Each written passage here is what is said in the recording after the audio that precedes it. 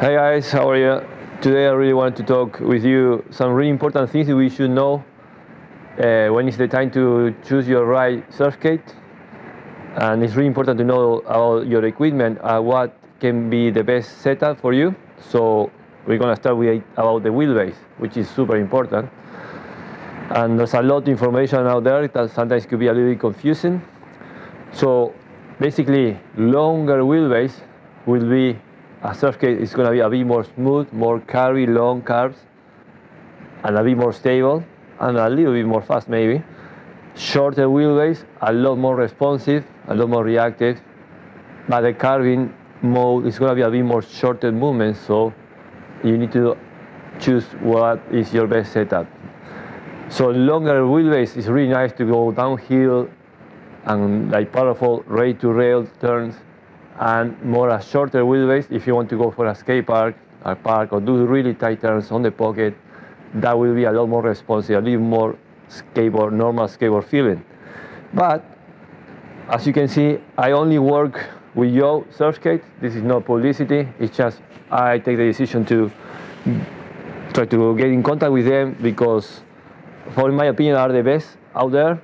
I'm not saying there are other brands that are really good, which they are really good, but Yo, in my opinion, gives you really big a variety of design, wheelbase, length of deck, which is really good, so you can somehow fit for your own style. So talking about wheelbase, and one thing why I work with Yo and I love this Meraki system is, even though in this board that is a 20 wheelbase, this is the Pukas Dark, it's a 20 wheelbase, kind of like a long wheelbase. Because of the Meraki system is so nice, such a really nice freedom of movement. It's kind of a really good system, like Meraki. You can still do a lot, really tight turns with a longer wheelbase, which is really nice because it's a nice tightly surfing, and you can push really hard on your rails. That if you on a shorter wheelbase, yes, of course you can push hard on your rails, but it will be a lot easier to do tight turns on a shorter wheelbase. So if you want to have some kind of powerful surf skating training, with Meraki, a longer wheelbase is really a good idea. So we talk a little bit about wheelbase, shorter wheelbase, a lot more reactive, carving more on the pocket, longer wheelbase, nice and long lines, a bit more speed, a bit more stable, but doesn't mean they cannot push out on the rails. Now we're going to talk about length deck, which is super important. I really like to work with 34, more or less, length deck. The Pukas Dark is 34.5, but here you can see the Kontiki, the Padang Padang, the Chopu, and the Pukas Dark. The Pukas Dark is a 20 wheelbase, a 34.5 deck. The Chopu is a 19 wheelbase, but it's a 34 deck. The Padang Padang is 18.5 wheelbase and a 34 deck, a bit more responsive. And the Kontiki, super responsive, is 17 wheelbase, 34 deck, and a double concave, double rocker.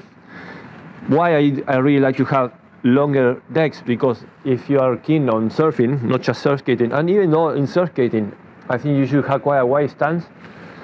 Why do you should have a wide stance? Even more a guy like me, I'm quite tall, I'm 6'1", 185 tall. Wide stance because it's super important, really important to be able to put your back knee inside. I'm a regular, so my back foot is my right foot. So your back knee, if you manage to rotate your back knee and put it inside, as you can see, right away, my upper body rotates and I'm facing whatever the skateboard or the surfboard, if we're thinking about training surfing, wherever I want to go. So it's super important to have a stance. Your back foot, more or less 90 degrees, quite flat, good compression in your board. But really important to have your front foot more or less, it's not perfect science, but 45 degrees.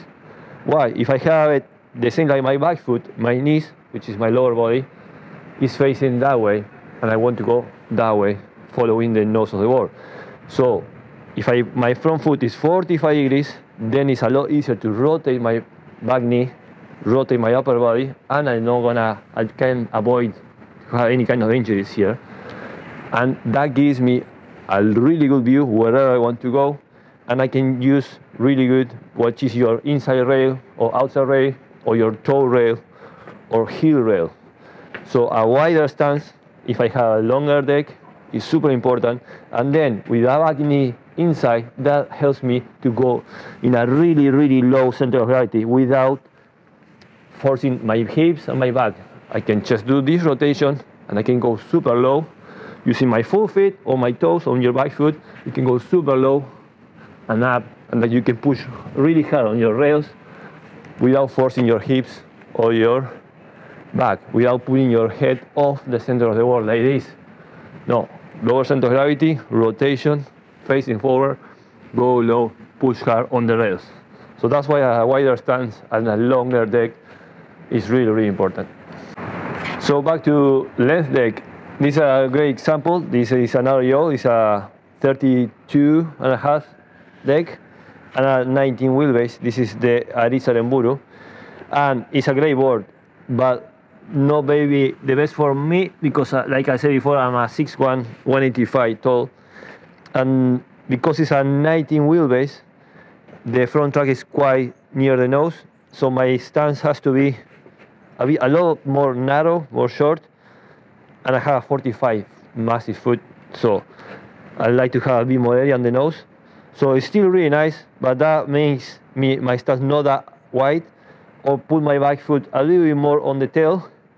And in surf skating, we try to avoid tic-tac, like a normal skateboard, tic-tacking. The idea is to have always 4 wheels on the ground, always 4 wheels on the ground, so you must go only on your rails, rail to rail. And yeah, when you get quite a higher level and you want to do a really 12 o'clock turns in a ramp, yeah, we can do a little bit of tic-tacking and put your snow up and release your tail. But so there's nothing wrong with this board. It's just maybe it's not the best for me. But if you're not as tall as I am person, yeah, it's something you could consider. But I think smaller than 32 is not the best for surf skating and for surf training. So I hope you can see the angle of the wheels. So we have the different wheelbase. The Pukas is a 20 wheelbase. The Chopu is a 19 wheelbase. The Padang Padang is a 18.5, and the Kontiki is 17 wheelbase. All of them are 34 length deck. Pukas are a bit more. But as you can see, I put the back track all the same in a line, and then you can see the difference on wheelbase on the front track.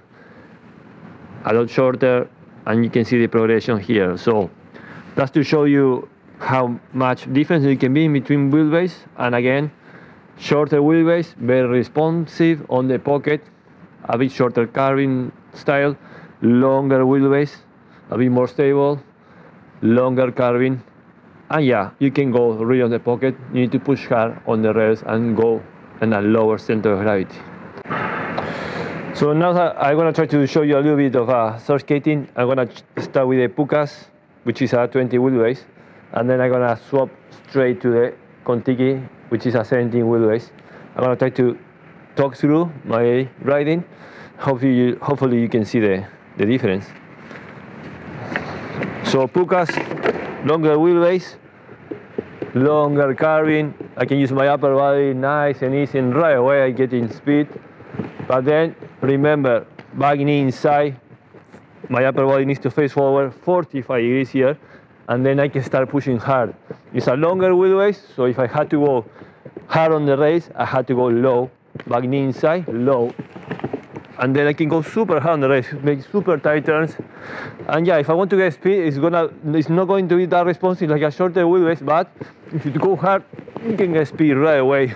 Longer curves, lower center of gravity, push hard, and then really low back knee inside. You can do really tight turns and come off with speed with those turns, and you can even release your tail if you want. Let's go for the Kontiki, which is a 34 deck, 17 wheelbase, and it's gonna be a lot more reactive. 2 pumps, I'm already with a lot of speed, and when you want a lot of speed, I can turn really tight and don't lose the tail. And that means that short wheelbase, really tight turns, come up with speed, really responsive, But yeah, my carving is not gonna be, you can make it longer if you want. Just need to, your timing has to be a bit more slower on your upper body. But yeah, super tight turns, really responsive. But you can lose your tail if you go too hard. That was great. So I had a release tail because of that, because I pushed too hard on a shorter wheelbase. So I'm gonna adjust my stance a bit lower. And yeah, I was trying to do a really tight turn backside, and then I don't lose my tail. So really tight turn front side, really tight turn backside, and come up with speed with a good open chest. And I hope you can see the difference between a 17 wheelbase and a lot longer 20. Both of them, I love them. You just need to change your style a little bit.